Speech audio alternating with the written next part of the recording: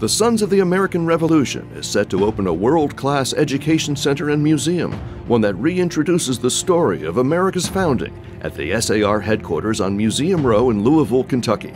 This state-of-the-art destination has been made possible through years of development and research and the continued support of SAR members, historians, and generous donors. From the Main Street entrance, visitors will step into an inviting welcome and retail area where they'll have a chance to gather and shop and get ready for the incredible story that's about to unfold. A pair of detailed scale models, the Bonhomme Richard and the Philadelphia gunboat, help prime visitors for that story, along with artifacts, portraits, and a full-scale replica Liberty Bell. Visitors can also learn about the SAR and how to begin their own journey to membership in the Genealogical Research Library next door. When they're ready to venture in, visitors will purchase their tickets and step through the gallery doors into another time and place in our nation's history. 1763, the end of the French and Indian War. Visitors enter a period of change in North America, when the seeds of conflict would begin to take root in the colonies. An animated migration map illustrates how the British colonies came together, from the first European settlements to the flood of migration more than a century later. The King's Proclamation in 1763 forbids settlement west of the Appalachians. Britain also issues a trickle of new taxes on the colonies, without the consent of the people. Visitors meet two individuals who share their accounts of the fury sparked by the controversial Stamp Act. Many more personal narratives can be found in the museum, drawn from real people who lived through the Revolution.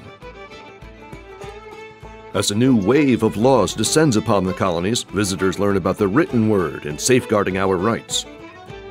The Voice of the People interactive, built into a replica printing press, lets visitors create their own pro-patriot broadsides using real images of the day.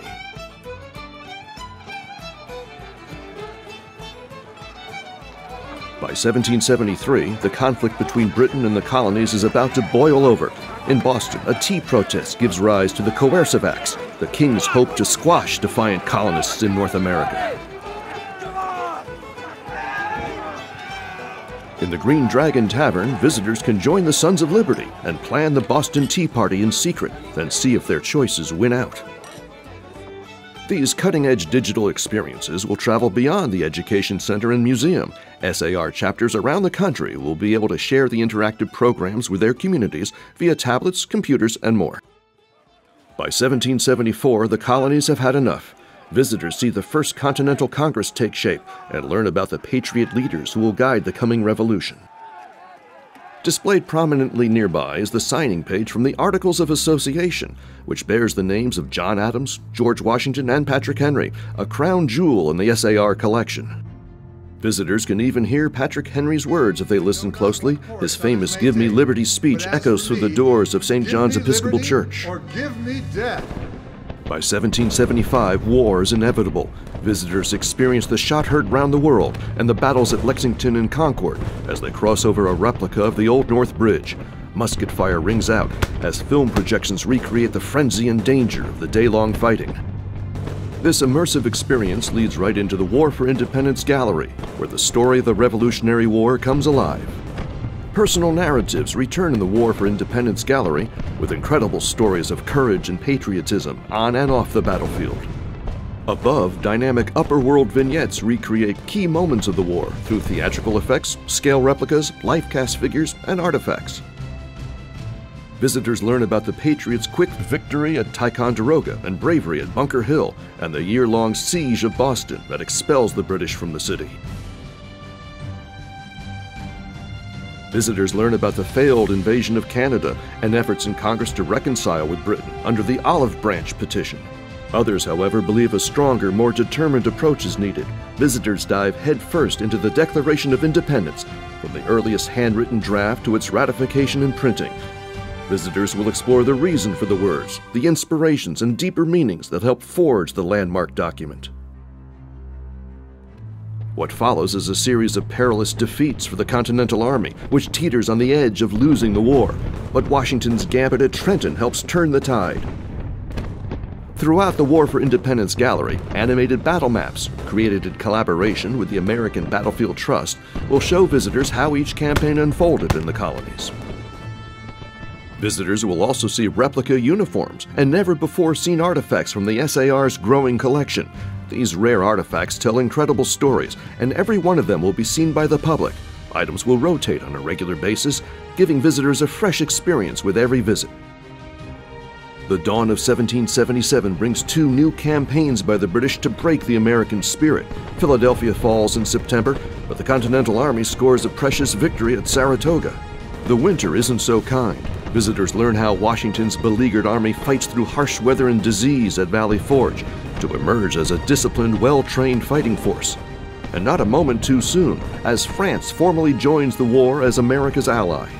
More artifacts and life-cast figures demonstrate all of the many individuals fighting in the Revolution, while the Weapons and Uniforms Interactive details all the various weapons and accoutrements used on the battlefield. Visitors can also try their hand at some of the unique methods used by American spies to pass along information in secret. Once again, each of these digital experiences will be made available to SAR chapters and communities around the country.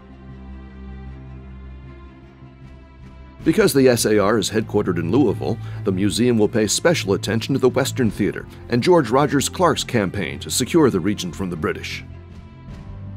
It'll even feature a scale model of Fort Nelson, which once stood in Louisville where SAR headquarters sits today. It's just one of several highly detailed scale models that will appear in the museum. As they near the end of the gallery, visitors learn about the war's shift to the south, where the fighting turns brutal and bloody. It's 1780. Charleston falls. The traitor Benedict Arnold captures Richmond, and Tarleton's dragoons cut through American troops at Waxhaws. But the Continental Army rallies at Cowpens and Guilford Courthouse the following year. Spain lends a hand with sweeping victories at St. Louis, Mobile, and Pensacola. The stage is set for the decisive confrontation at Yorktown, where the French fleet cuts off Cornwallis's escape as Washington tightens his grip. The surrender comes swiftly. More animated battle maps give visitors a dynamic perspective of every campaign, every engagement in the latter part of the war. And of course, each one will be made available to SAR chapters and communities across the country.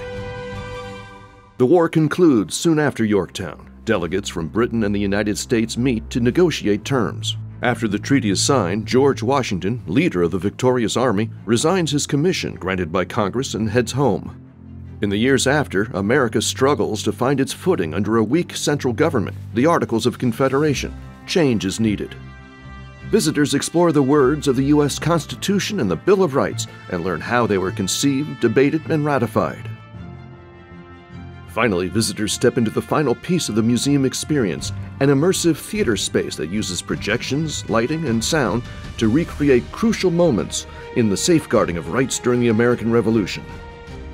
From the very first protests in the colonies to the ratification of the Bill of Rights, visitors witness history being made at every turn as the founders fight to secure the very rights we hold true today.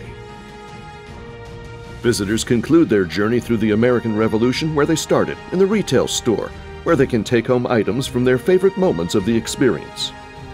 The SAR Education Center and Museum is primed and ready to transform the SAR headquarters in Louisville and deliver the awesome story of the American Revolution to every community across the nation.